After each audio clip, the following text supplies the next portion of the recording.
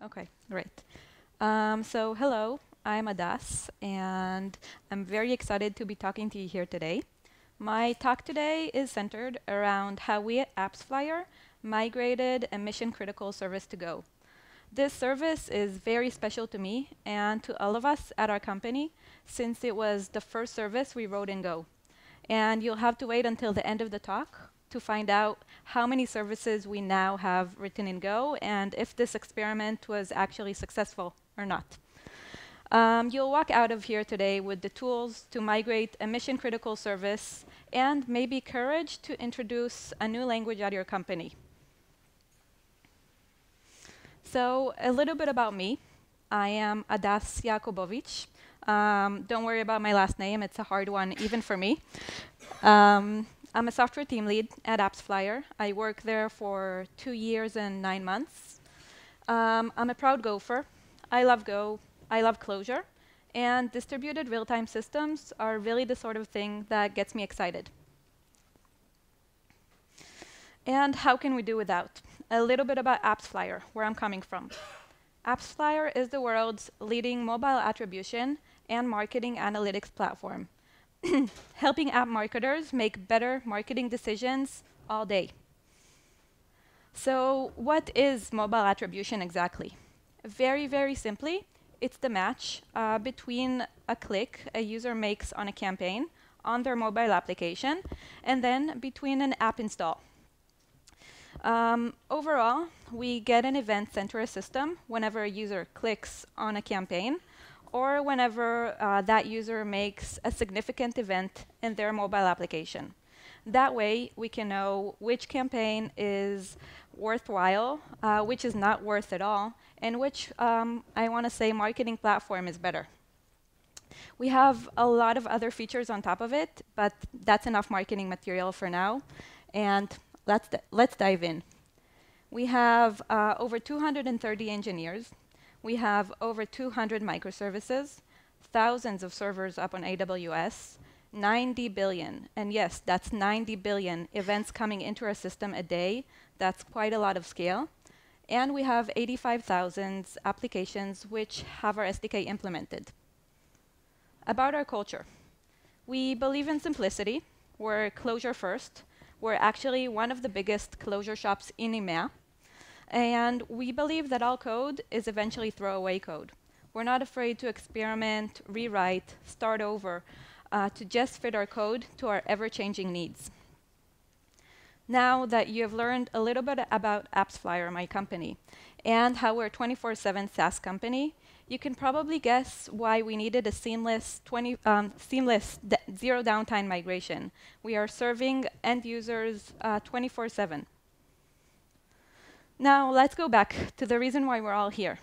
How we completed a zero downtime migration. We did that by following a few simple steps. We identified the problem of our old service. We defined our goals from our new service. We chose the right technology for us. We then implemented correct design and had a full company migration. So a little bit of context. API Gateway is the service we eventually migrated to Go. What is API Gateway? An API Gateway is a reverse proxy serving microservices as APIs. It acts as a gatekeeper, as the name implies, and it basically connects clients to microservices. Typical features of an API gateway might be authentication of a user, authorization of a request, security rules, and also throttling requests if necessary. API Gateway reduces code complexity by having one single, central, and manageable way to enforce access and to impose limits. Now, let's dive into our implementation of our old API Gateway, and feel free to try and guess what issues we had and why we just needed a new solution. And onto our old API Gateway design. API Gateway did authentication, authorization, and reverse proxy into our management system. It served as a single point of entry into our system. It served over 80 API services, and it was written in Clojure, the language all AppsFlyer engineers felt the most comfortable with at the time. Okay, this is not going. Just a second. Okay. Our API gateway was also called the bouncer, so you might hear me referring to it as the bouncer all over the talk, so just know what I'm talking about. It would have requests coming in from the web. It would then authenticate each request using information obtained from an account repository. It would then authorize each request, and we had a little interesting authorization mechanism. Each microservice would register the URLs it wanted the bouncer to authorize. It would register those URLs to an outside DB, which you can see here is the console.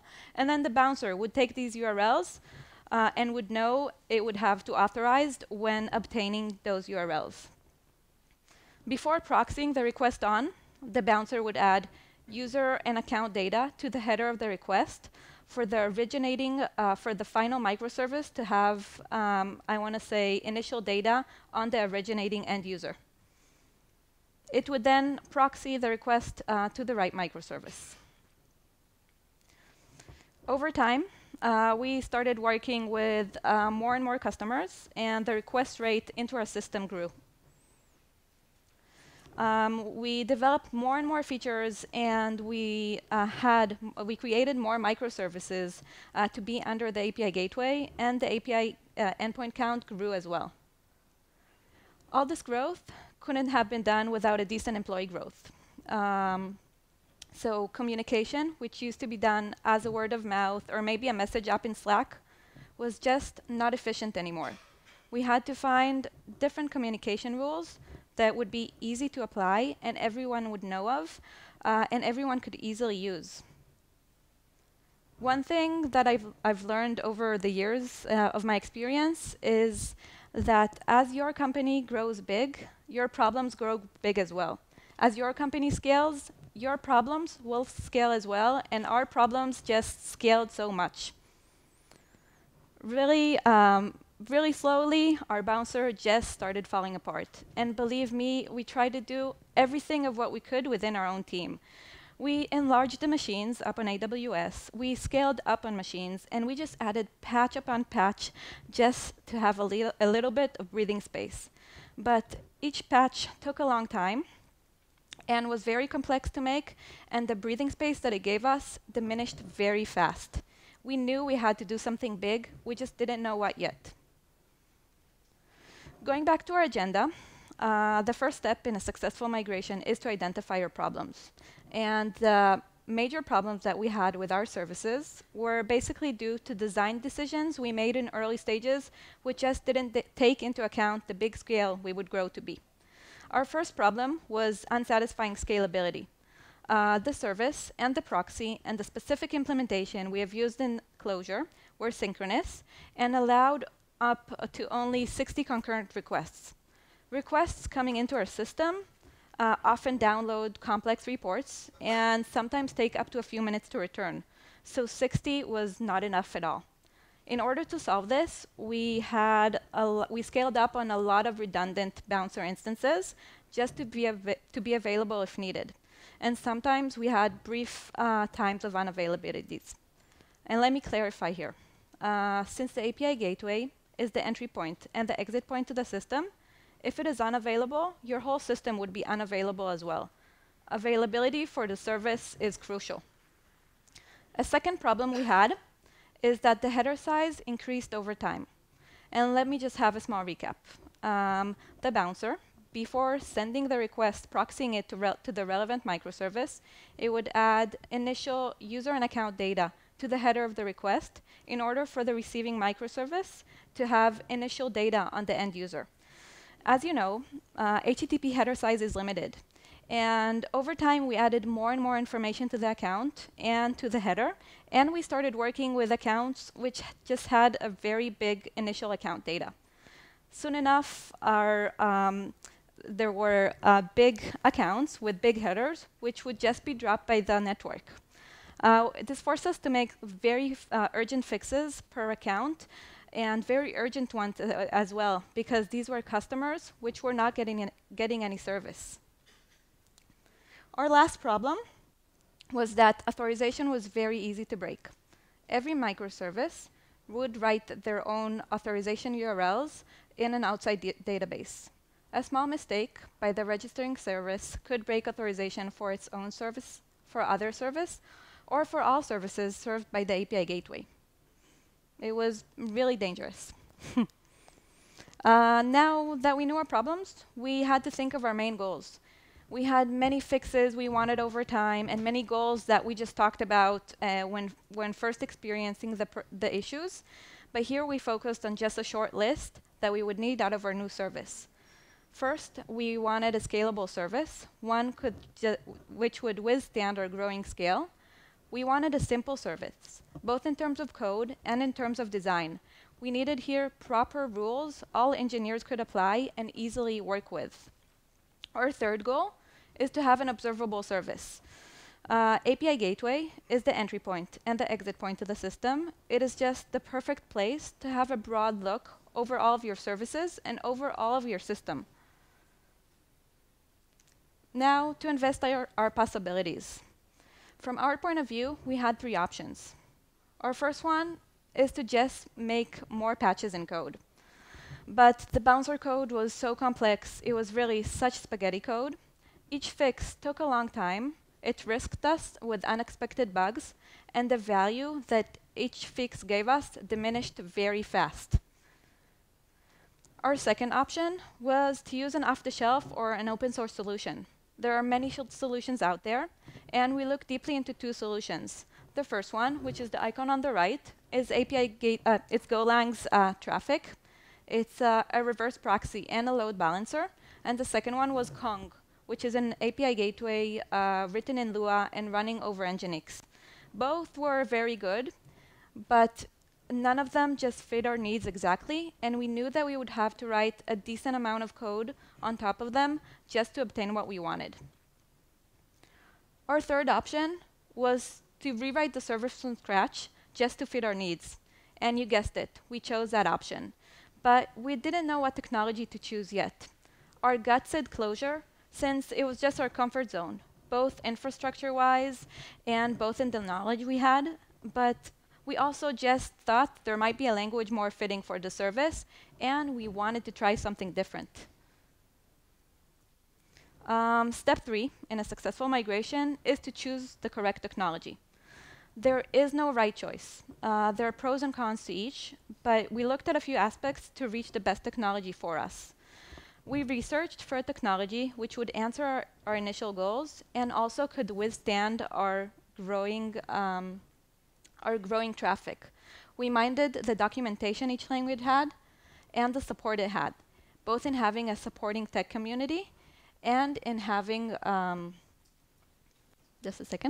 both in having a supporting tech community, and both in being able, in our infrastructure group, being able to support the language we would choose. We minded the learning curve in going to a language different than Clojure, but also wanted to take this as an opportunity. We were an ultimate Clojure shop at the time, and wanted to take this as an opportunity to introduce a new language to our system. Therefore, we wanted a language which could grow with our business and be fit for a number of services at AppsFlyer. We wanted to take this chance and have a stronger engineering teams so that we could have different technology options for different problems. As you probably know, Go has so many advantages for this type of service, and it's not surprising we chose it. Go is scalable and concurrent by nature, thanks to its Go routine and channel support. Its standard library includes a reverse proxy out of the box, which is just the main aspect of an API gateway. It has a fast learning curve, and we could allow the time to learn it. And also, it's the first Go service we will have at AppsFlyer. It will be an experiment to see how well we grow a second language at our company. Our fourth step in a successful migration is having correct design. We would have requests coming in from the web, and then each request would go through a complete and ordered pipeline of authentication, authorization, service discovery, and then being proxied on to the relevant microservice. We solved the increasing header size by passing only the user ID instead of all of the account data, which we did before. Each microservice would calculate a response, would send it back to the API gateway, and the API gateway would send it back to the end user. Now, let's look at the architecture. The API gateway would have requests coming in from the web. It would first authenticate them using the same account repository from before. It would then, oops, not this.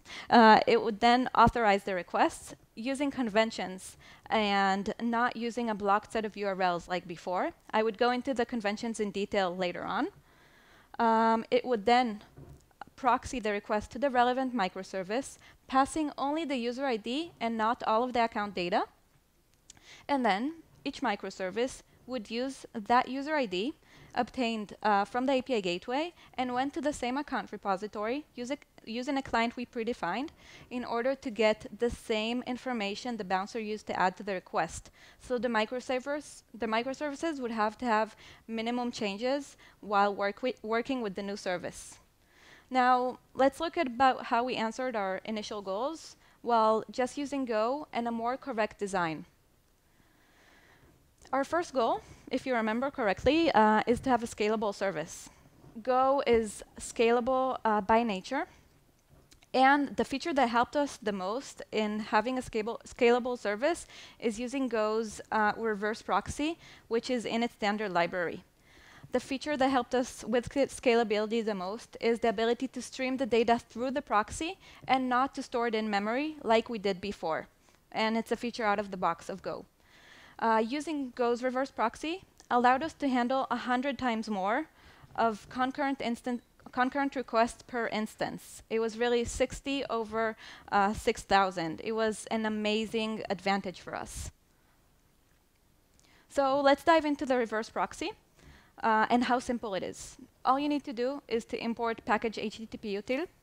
In order to create the reverse proxy, you have just one function, which is the new single host reverse proxy, and you get the proxy. You give that function the URL you want to actually proxy to, and then in order to serve the request, you just have to call the serve HTTP function on that proxy. It's really that simple. It's these two lines of code which were in our API gateway, which helped our scalability the most, and we have these lines of code in our service as well. Our second goal for the service is to have a simple service. We obtain simplicity. One of the ways we obtain simplicity is by having conventions. We use this for conventions for authorization. We wanted to have a few query params, which were conventional, that each request, each microservice which designed a request would know the request would be authorized by default. Now, let's view an example. A specific microservice designed a URL with the app ID query param. The app ID query param is conventional and would be authorized by default. So a request coming into the API gateway would first be authenticated. It would then be authorized, and the authorization engine basically checks if the URL has one of the conventional query param. In this case, it does. It takes this value, puts it through the authorization engine, which basically checks if the authenticated user has permission to view this app. In case it has permission, the request would be authorized and would be proxied to the relevant microservice by default. In case the user does not have permission to view the app, the request would be responded with a 404, and this request would not be proxied on to any microservice, meaning that each microservice which designs a URL with the conventional query param would know its requests are being authorized by default. Our second way of obtaining simplicity, in my opinion, is just by using Go's statically typed nature.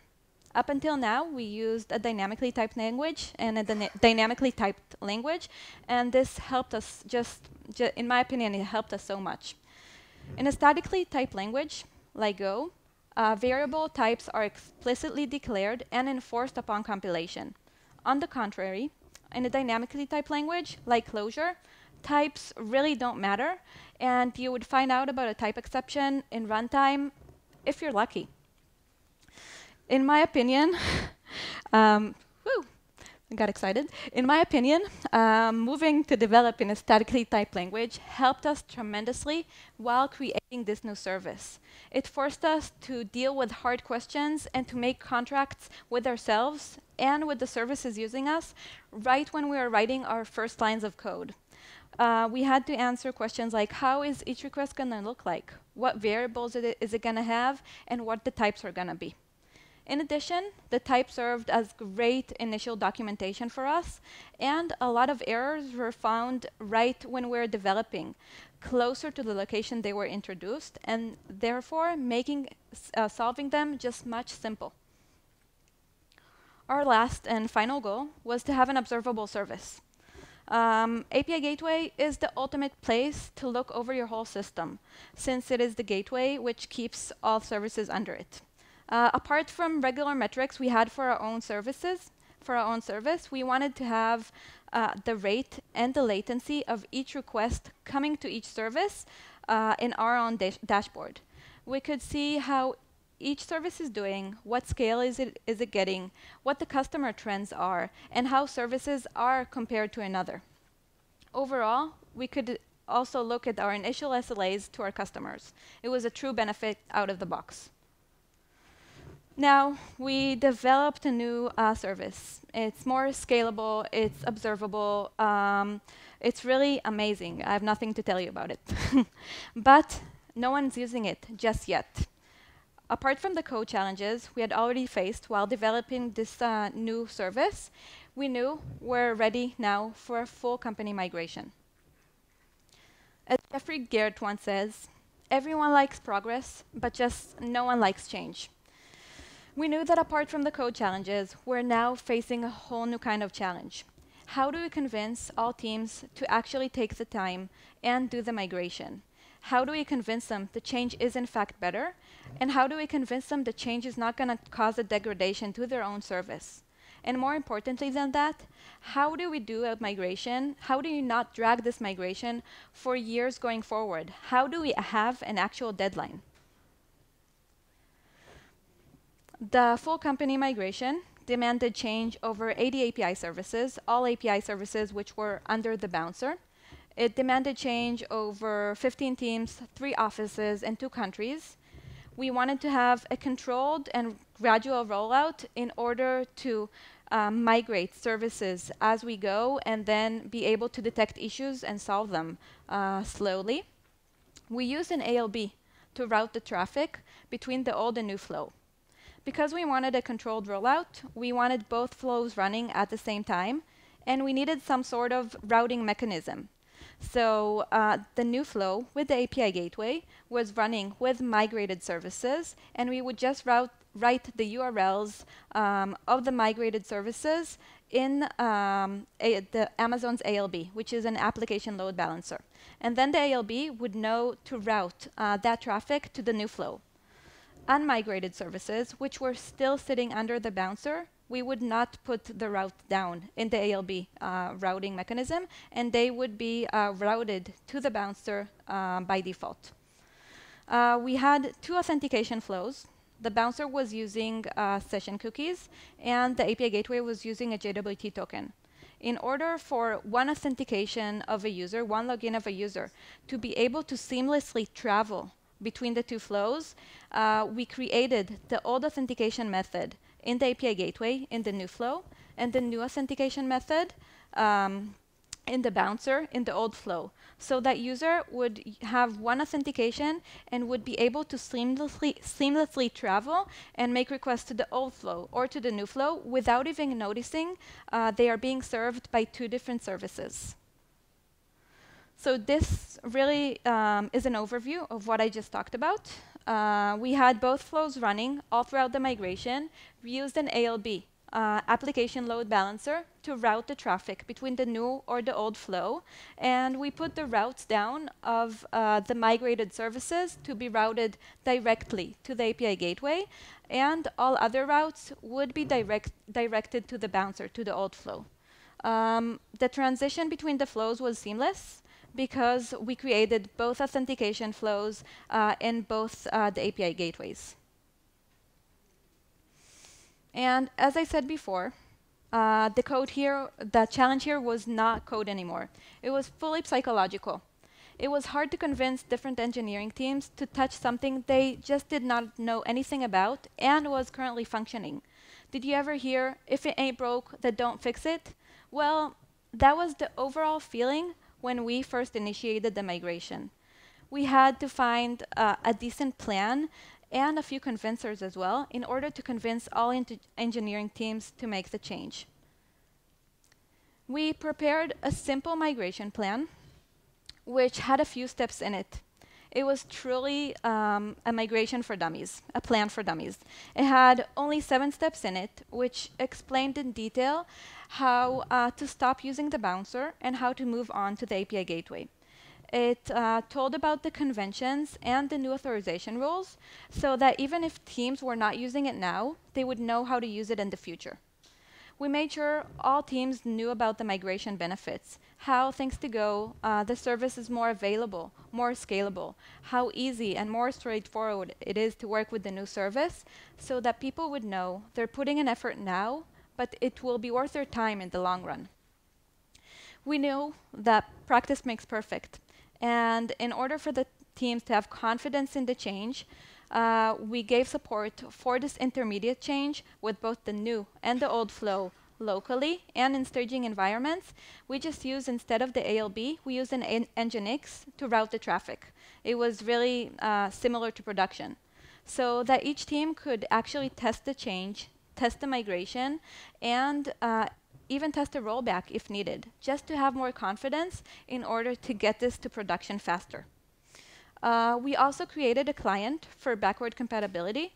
And let me go back. The bouncer would add user and account data to the header of the request.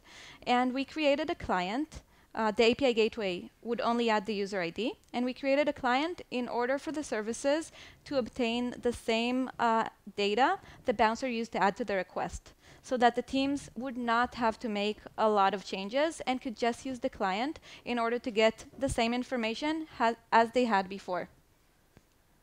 One of the best things we have done is really the time, the thought, and the code we have invested in only the migration process.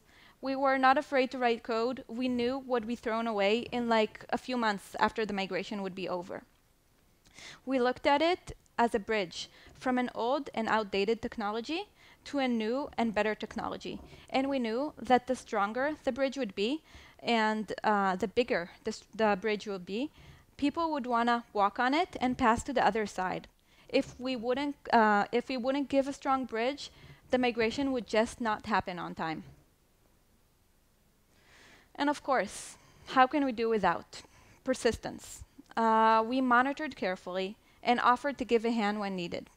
We made a reasonable deadline, and we had checkpoints along the way to see that we are actually on our deadline. And finally, after a few months, it finally happened. We finally worked only with the API gateway, and we shut down the bouncer and the ALB. The best thing is, which is kind of funny to think about, no end user noticed the change. Only we received a much more confidence over our system and quieter nights as well. Now, a year after the migration is over, we can finally look at the benefits. Thanks to Go and thanks to the reverse proxy, we have a much more stable system. We are using only a few instances of API gateway instead of tens of bouncer instances which we have used before. And we have a much more available system as well. It's very easy to add features thanks to the ordered pipeline design we have implemented, and conventions allowed flexibility by adding more authorization engines and more authorization rules in just a matter of a single deploy. And finally, the experiment with inserting a language different than Clojure has succeeded. We now I counted really on Thursday, we have 39 services written in Go in our company. And this is just a year after our single experiment has succeeded. And we have more coming. So it is truly a second language at our company.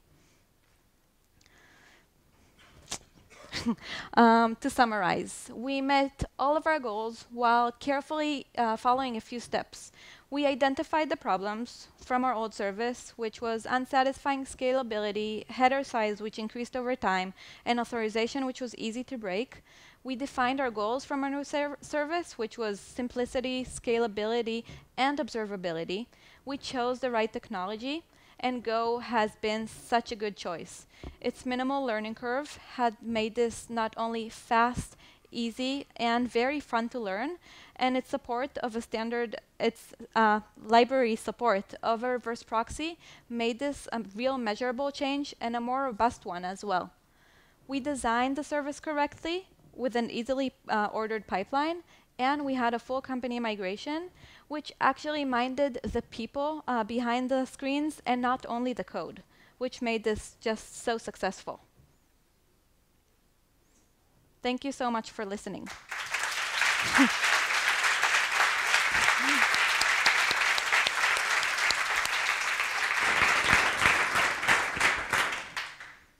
Any questions?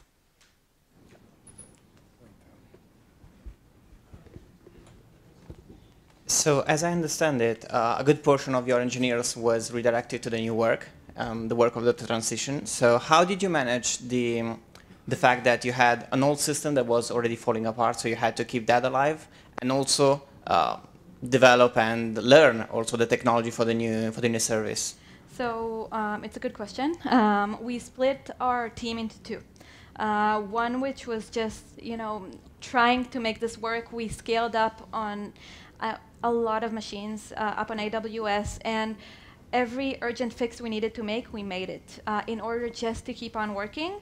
But also, we had a deadline to move to the new service. So half of the team were developing the new service and took care of the migration and working with all the teams, and the other half was just dealing with keeping the head above the water and not falling apart. It was a tough one, but that's why we needed a true deadline for this. And how long did it take for the whole process to be completed? How long? Yeah. The development, I want to say, just the initial development took a few months, maybe 3 months, and then the migration took another 4. So overall, it was more than half a year. It was a long process, but persistency helped us just to, have a deadline and finish it. It was a really nice project as well. Thank you.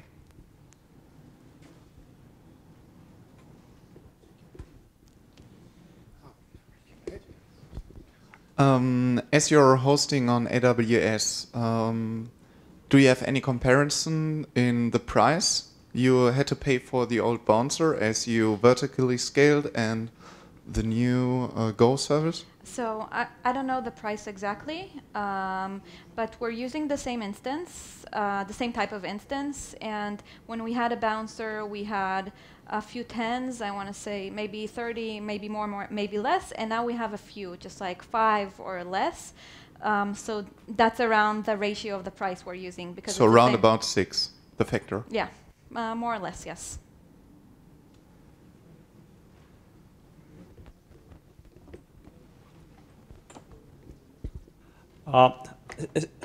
Going back to splitting the teams, how did you decide who's going to work on the legacy system and who's going to work on the new cool thing? And what was the sentiment of the team members that were stuck with maintaining the old code while everyone else was having fun with this new thing? It's a good question. So we believe it's a mistake to give new engineers or newcomers to the company to just give them a legacy system and tell them, okay, just handle this because you're new.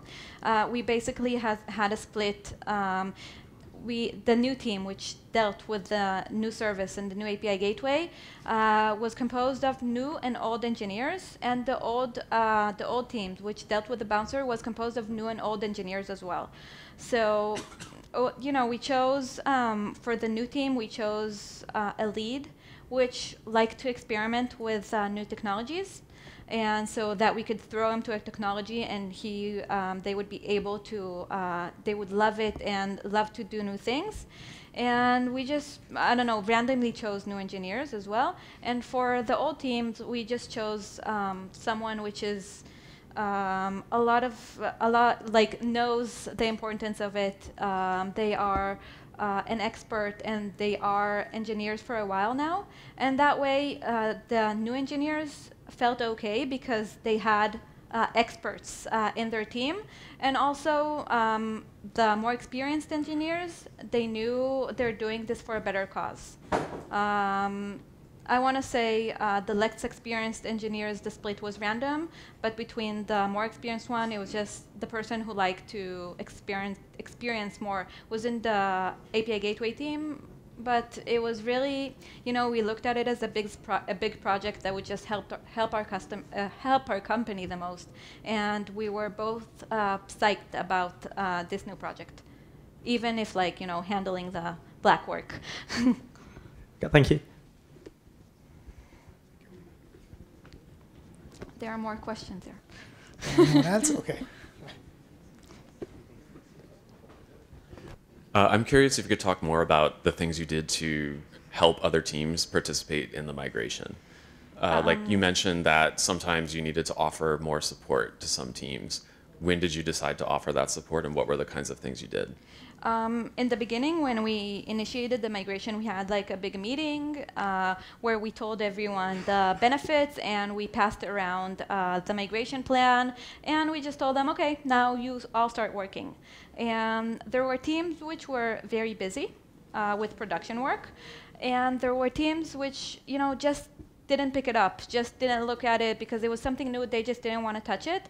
And we had people from our team just, we asked for designated people from each team, and we just had really daily meetings when we just opened the computer together, opened the plan, went over it, and just, I want to say pair programmed, and just explained in detail, gave them more confidence, helped them to set up their local environment.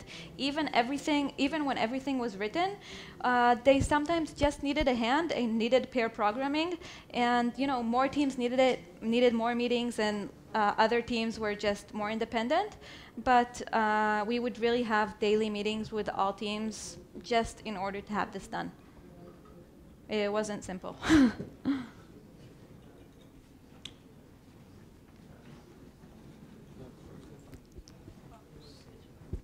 One more question. Yeah.